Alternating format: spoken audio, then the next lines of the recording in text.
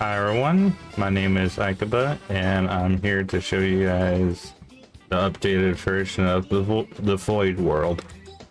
And to show what's new, that I've revamped it to look like an ocean and stuff. Everything kind of looks more different than it did before. And yes, there is now like a thing right here. And this whole thing I'm standing on is made by my friend 𝙉𝙋𝙕.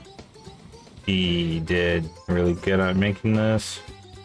Looks pretty good. All I did was just add a kind of like a shader on this part to make the water look realistic. And if you're wondering, no, that is not touchable. The world has ambient occlusion on it and a motion blur. But with everything else, this world is kind of really small to use, and with how big it is, it's 4.4 megabytes. So it's not too big. It's decently sized for everyone to go in and hang out and talk.